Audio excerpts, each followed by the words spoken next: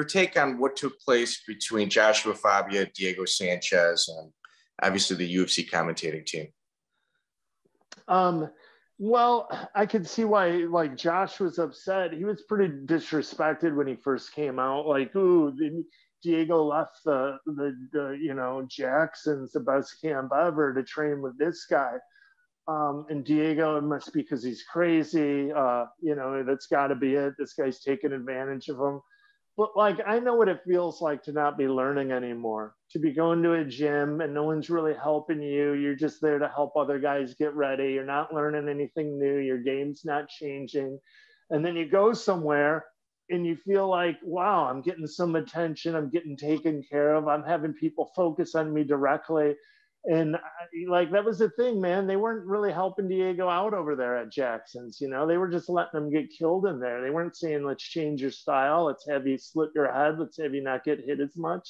It was just like, Diego, go forward and, you know, make it a war. You know, it's pretty much like the advice he was getting. They'd kind of given up on him in terms of like trying to make him better and help him. You know, the focus was on the younger fighters in there and not on him. And I understand him for feeling that way.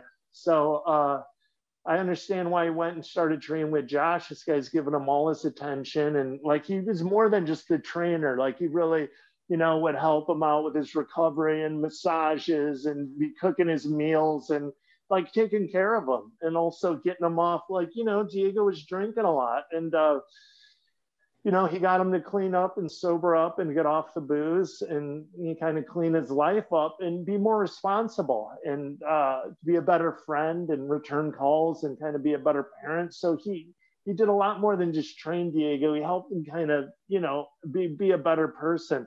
But have that being said, Josh is really abrasive and really like angry. He's got a lot of anger and anger ultimately pushes people away. It's divisive.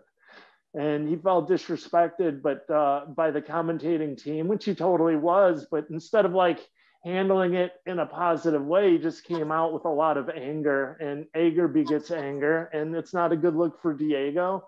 And I told Diego, do you really want your legacy to be like a little angry guy talking for you, you know, or, you know, your legacy to be you, being Diego and, you know, being sincere with people. People love you, you know? Yeah, so he's awesome. Honest and sincere with people.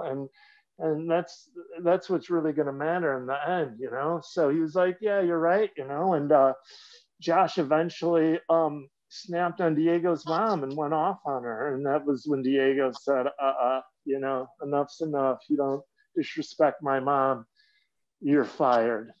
And that's when he canned him. And and Josh wasn't real professional with the separation either, unfortunately. You know, it's when and then he went around like a little kid, like a middle schooler, like breaking up a relationship and talking a bunch of shit about Diego too, and like stupid stuff, like, you know, stuff that wasn't even that bad. Like, Diego did steroids in high school when he won state in wrestling. Like, come on, dude. Like, really, you're gonna out him and tell on him for that? Like, that's the worst you could think of. You got to go back 20 some years to his fucking high school. Like, come on, dude.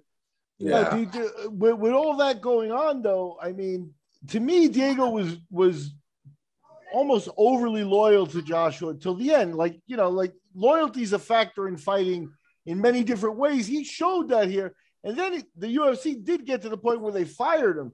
How do you feel about that? Like, you know, or how did Diego, if you could share, like, how did Diego feel about that? Because that seemed to catch him by surprise. Like, he didn't expect that. Yeah, like, I mean, that's a shame, man. That was like his going out fight. And they gave him a good fight. They gave him Cowboy. And what more you could ask for?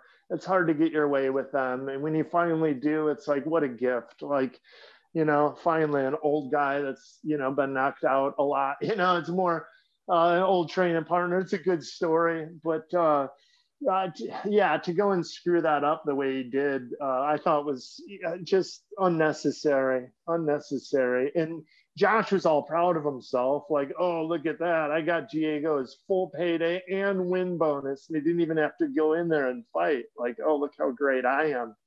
But, you know, I know with Diego, it was like, he didn't, you see, you could tell, like, although he seemed like, yeah, it's nice. Yeah, hey, I got paid full payday. But, you know, like deep down underneath it, like, you know, he didn't want to go out like that. No, and that bridge is burnt too at that point. Yeah, yep. Check out the full interview on iTunes, Spotify, and all major podcast platforms.